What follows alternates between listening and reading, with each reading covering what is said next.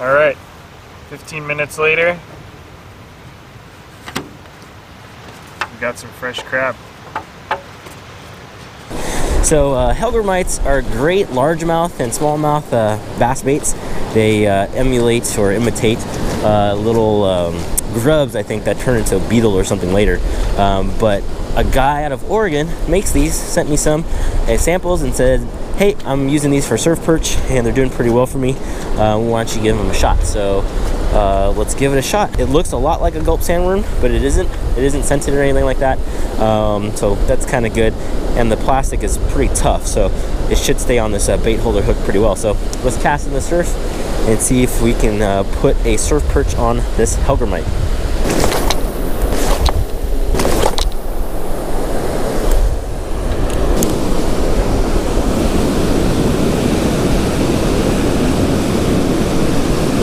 All right, this Hellgrammite really isn't doing the job over here, so let's switch it up to something that we know is tried and true, and that's the Berkeley gulp sandworm. So I'm gonna slip that Hellgrammite off the hook, pop open my old power bait jar, take out a gulp sandworm, let's throw it on the hook, put it in the water, and see if we can catch fish that we're not catching with the Hellgrammite.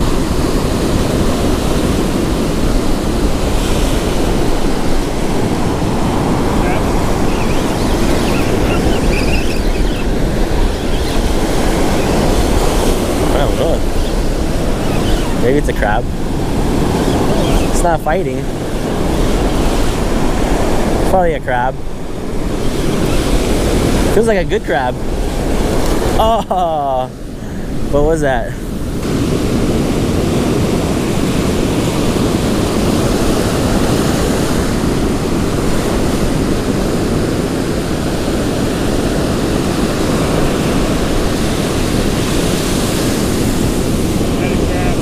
You did?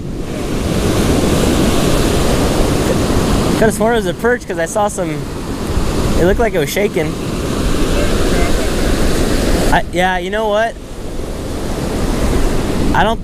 It might be the Carolina rig getting buried for a second, but I keep snagging something right here.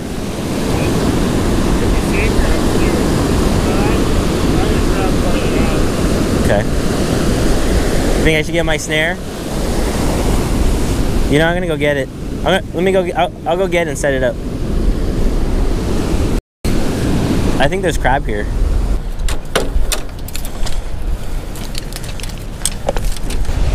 All right, changing gears up here. Both Die Hard and myself think we snagged into some Dungeness crab. So in 2 seconds, I ran up to the truck and brought everything. So here we got 2 rods, a bunch of snares. Sand spike, you know what's going on. So right here in this pocket, we've hooked up into some crabs. So let's see if we can take them legally. It's illegal to take them by hook and line in the state of California, but legal to take them with snares, as long as you only have 6 loops per snare. And actually, there's no maximum amount of rod that you can use in the surf. You just have to exhibit control if a ranger comes by and ask for your information, all that stuff. You just gotta prove you know what you're doing and you're not gonna harm anyone on the beach with all your gear. So there's 2 of us, 2 rods, should be enough. Let's see if we can catch some legal Dungeness crabs on the beach legally. All right, so we got a little bait bag here. Got squid, of course. Squid makes excellent crab bait. Not only is it super stinky, but it stays in the bait cage a really long time. So here's our crab snare. This was actually given to me by a really nice guy. His name's Eric. Shout out to Eric. I call this the Big E crab snare, and frankly, it's the best one I've ever used. Because it's small, it casts super far, and the design of the loops, the design of the snares themselves, they're kind of a floating design. They're not fixed, and they just work. Everything on this crab snare just works really well. Nice. So I saw another one too. Oh, did you? Yeah. Wow, okay, so that's exactly what we're targeting. If you don't know what a Dungeness crab is, super tasty crustacean out here in California. Found from California up to Alaska. And sometimes you can pick them up right in the surf. They're legal to harvest by hand in the surf. You just can't get them with your hook and line. So that's exactly what we're targeting. They have to be 5 3/4 inches from lateral spine to lateral spine. California, you can take male or female. This is a small female, so we're gonna toss her back. But just an example of the crabs that are out there. Crab on! All right. Oh, there's crab here. Yeah, it does look like a little male, huh? All right. Ah.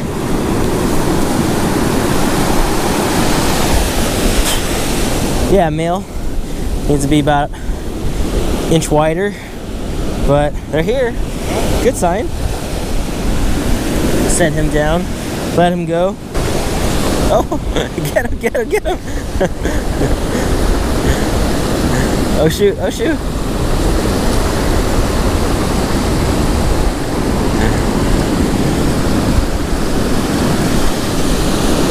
Measure? Yeah. Moment of truth. She looks short. Oh, short by an 1/8. Pretty heavy though. She has some meat in her. Alright, we'll toss her back. They're getting bigger. Put this little mama back.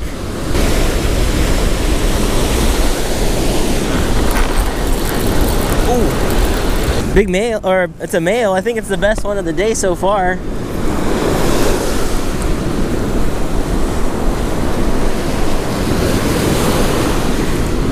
Yeah, looks short. Yeah, I think so. By how much? 1/8? About 8. Okay. Dang. Close. Dude, this one's like this one's actually got some meat on him finally. Yeah, that's a male, right? Yeah. Yeah. Woo, getting bigger. Dang. Getting bigger. Maybe. Just. Oh! No! Oh no! That was my favorite snare. Wow. Yeah, I don't know. I mean, maybe it was just a die hard, living life, hanging on by a thread. I think it's time to reline your spool, re-spool your line. Dude, that's a keeper. Think so? I think so. Hell yeah. Oh hell yeah. So. Yes. On the perch head? Yeah. Nice. Good job, dude. Nice.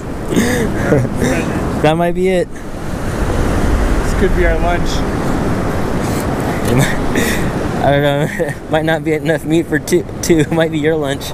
I might be watching you. Oh hell yeah, dude. That's got to be like at least 6 1/4. So? Yeah. All right, let's see. Oh yeah. Yeah. You're right, 6 1/4. Yeah. Nice. Nice, dude. All right. All right, we're eating something. All right. Okay, as you guys saw, someone had an epic day. And it wasn't me, it was Die Hard Fishing, so of course you guys know who that is. So after stopping at multiple beaches up and down the coast, we finally settled on this one, and even though it was low tide, like king low tide, it was like epically low, still provided. Check that out. So we've got a healthy size barred surf perch and 3 female Dungeness crabs. Now they're all minimum 5 3/4 inches or larger. They're all heavy and they just look delicious. Now again, in California you can keep male and female crabs as long as they're 5 3/4 inches from lateral point to lateral point. So I just wanted to show you how we're gonna cook these guys up. We're gonna steam them on the beach, and it's really easy. All you need are 3 extra aluminum pans. This is the one that they're actually gonna steam in. So we're gonna fill this one with water. We're gonna cut this one up. This one's basically gonna hold the coals that we have over here. We're gonna cut them up in such a way that it kind of becomes the heat source and elevates the plate that's going to you know, steam the crab and the fish. And we have a third plate here that's going to act as the lid, and we'll just poke some holes so everything aerates. Now these are all pans and stuff that are recycled. I had these at previous family meals, and instead of tossing them out, I washed them and saved them for a day like this. So let's show you how we're going to do that. So we're going to take our bottom pan here. This is the gnarliest one. We're just going to cut some simple slats all the way around, maybe 2 on the long side and 1 each on the short side. And what that does is not only does it create a ventilation hole for air to move in and out as the coals burn, but when you fold them in, they create like little feet for you know, the pan that acts as the oven. So we've got our slits here. So I'm just going to push them in and basically invert them.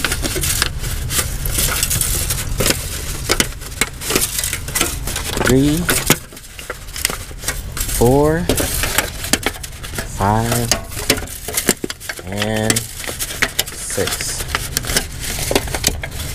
So now we have a platform that we can put our actual cooking pan surface on. And as you'll notice, there's more than enough room underneath for air to flow by and for the charcoals to sit. So we're going to lay the bottom with charcoals, light them, let them ash over, and hopefully cook some crabs.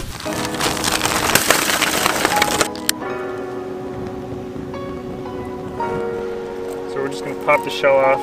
I've never done this before, but you know, I've seen a couple YouTube videos. So there's all the edible pieces of the crab. There's the shoulder meat in there, and then all the legs, of course.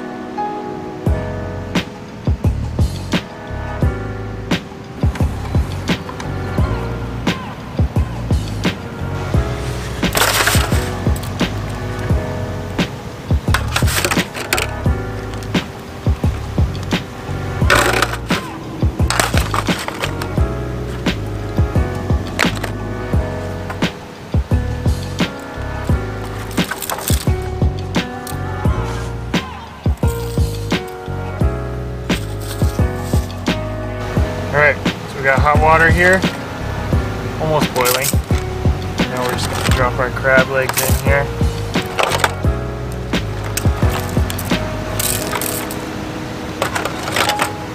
As fresh as it gets. They're still moving. Oh, they're still moving.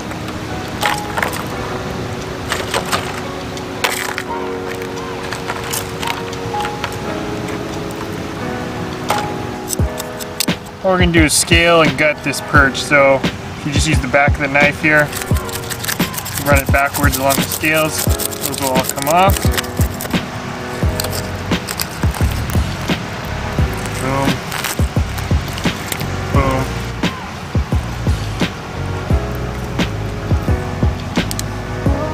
Alright, so we got fish, no scales, no guts.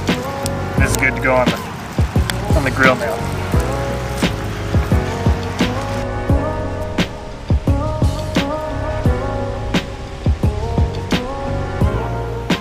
Alright, 15 minutes later,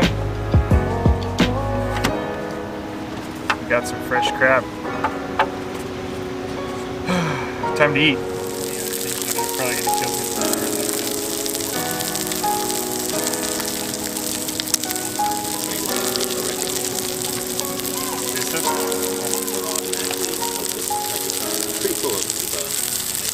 Okay, the time's finally come.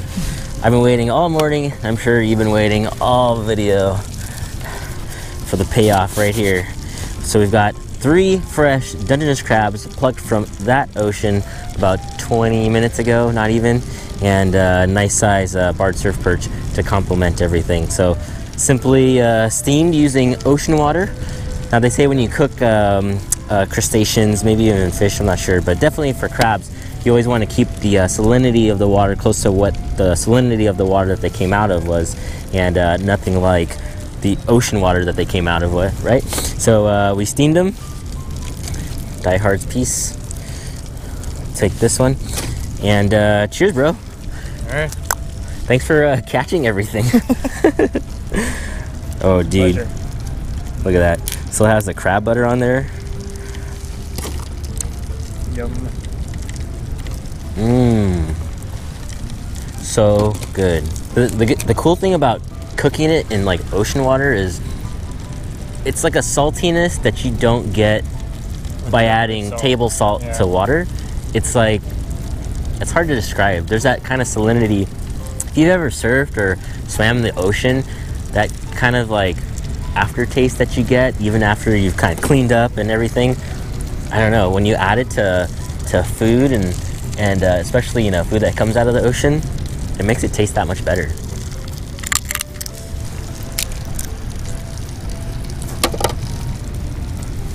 Oh, the piece.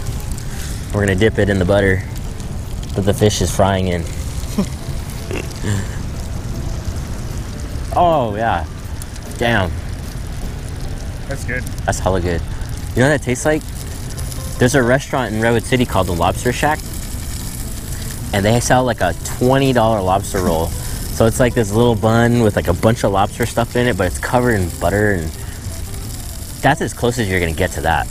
That's hella good. I think this is better. It always tastes better when you catch it, right? Oh, hell yeah. Alright, we're gonna peel away the shell here. Take the leg, dip the whole leg in the butter with the juice from the leg. Damn, hella good. Alright, he's going in for the perch. How's it looking? Good. Go for it. Yeah? Yeah. Alright. Oh, right off the bone. Kinda rub it in the butter. Steaming, piping hot perch from the ocean about 15 minutes ago. Steamed. Was it in the crab juice too? A little bit, yeah. Yeah, crab juice, buttered up surf perch. You ready? Yeah. Alright.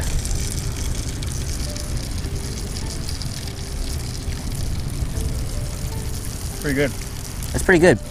Surf perch is notoriously mushy. This is pretty mushy. You really have to bread and pan fry surf perch to have a chance at it not falling apart.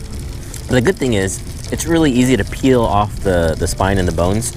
So unless you're like eating the whole thing whole, it's pretty easy to you know, stay away from the main bones. Yeah, when I cook it at home, the faster you cook it, the more or the less mushy it is. So it's kind of hard on the grill, but I can taste the salt, I can taste the pepper. Garlic salt tastes good. yeah. But there's a trace of like crab in it. It's like, it's hard to explain. Like surf perch is actually one of my favorite eating fish, and I've heard they're a lot like panfish, like crappie and stuff like that.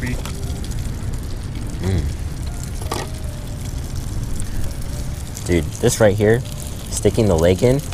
You know, that little shoulder piece, that's like gold. Yeah. So this little shoulder piece that's kind of like, just like jutting out of the leg, it's like dipped in butter, right? So what I'm gonna do is I'm gonna take the tip off and it's gonna turn it into a straw. So all the natural juices that are in that leg are gonna come right out with the meat. Ready?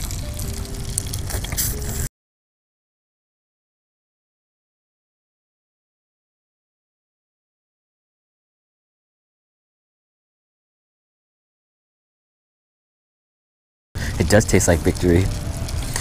Adam's victory. Damn.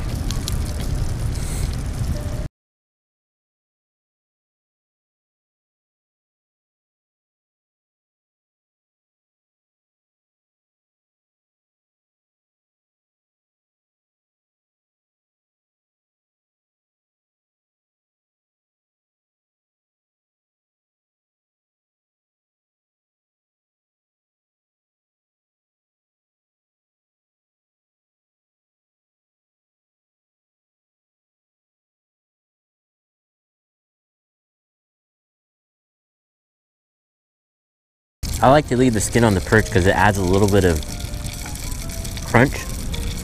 Yeah. And it holds all the flesh together.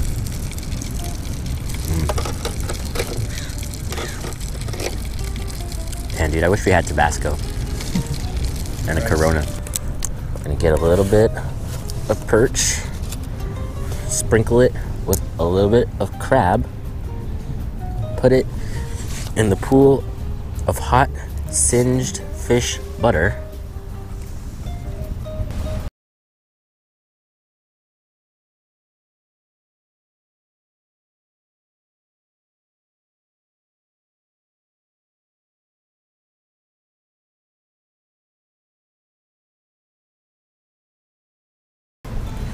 Yes, that's what I was looking for right there. Kind of the burnt skin part. Let's take a bite without butter.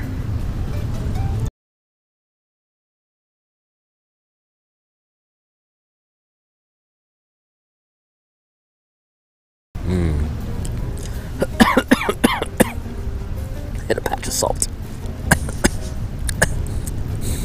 Too much flavor. I can't take it.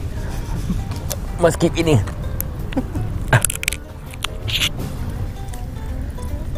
Do you think at this point people have clipped off the video?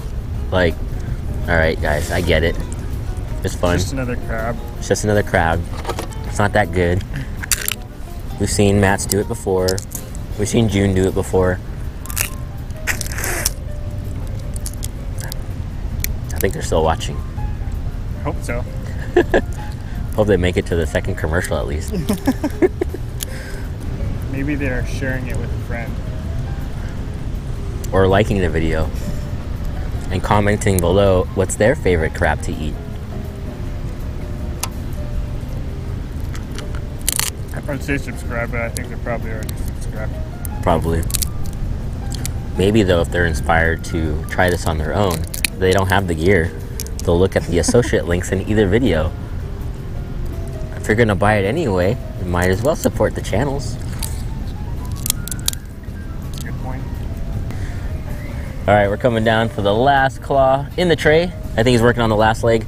So thanks again to Die Hard Fishing for saving the video. He caught 3 keeper Dungeness crabs on 1 rod, ishwithfish 0 across 3. But that's the way it goes, at least whenever we fish together. So again, this little oven setup was super easy. Just need 3 of these aluminum foil pans. If you cook with these often, just save them. When you're done with them, wash them out, put them aside, and we showed you how to make a quick oven. And if you catch any crab or anything, you know, that's legally able to keep, you can simply steam them or pan fry them in a setup like here. Butter, oil, you really don't need too much, and you know, cook them down 10-20 minutes later and you have lunch or dinner ready to go. So thanks again for watching. If you stuck all the way through, don't forget to subscribe to this guy. Thin Bone's coming back, and we'll see you guys in the next one. Thank you.